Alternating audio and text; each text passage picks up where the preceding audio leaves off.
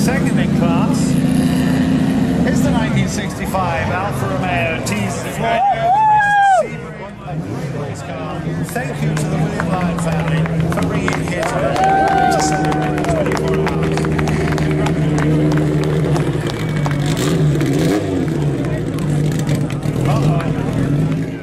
So here we are at Pebble Beach. That's David MacNeil talking about his 250 GTO. So, coolant, oil seal, fuel tank seal. All three seals done.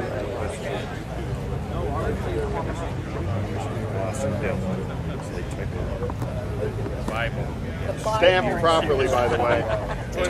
Come on. Very impressive. Yeah, you're a detailed man. I know. You're not taking prisoners here. No, we're not here. That's the important thing. And you know, next to another very interesting car, I mean, those two cars are amazing. The tank from 37, we had it sitting for 10 years. He wants to have it once.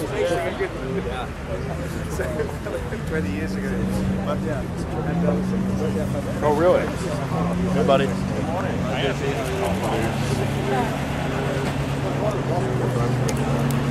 Excuse me. You have to see Ran out of clothes. Yeah, they ran out the last one.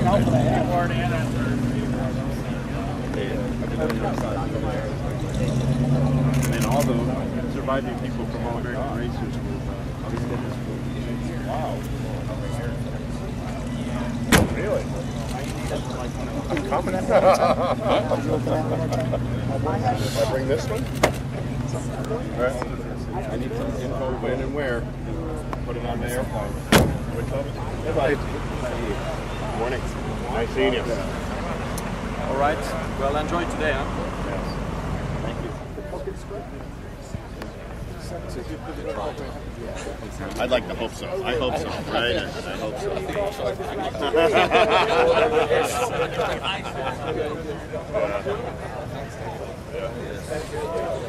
All right, thank you very much. Nice seeing you. Thanks for saying hello.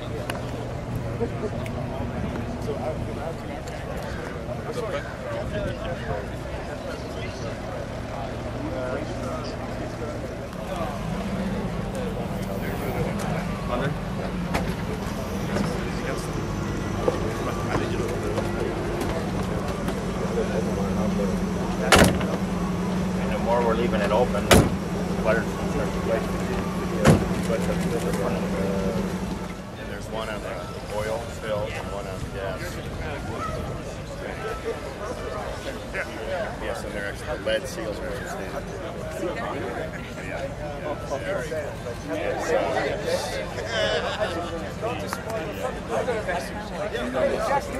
It's the theme for the whole week. I love that. Red. Are they? I believe they're quite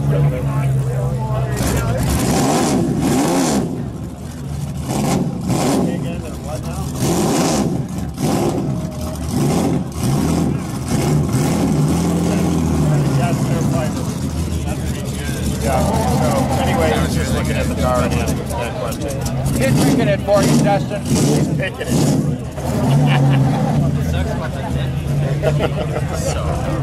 So anyway,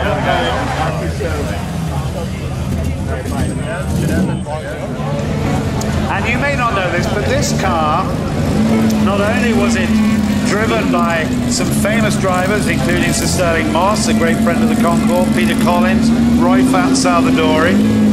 It later was fitted with Girling disc brakes, but it's famous.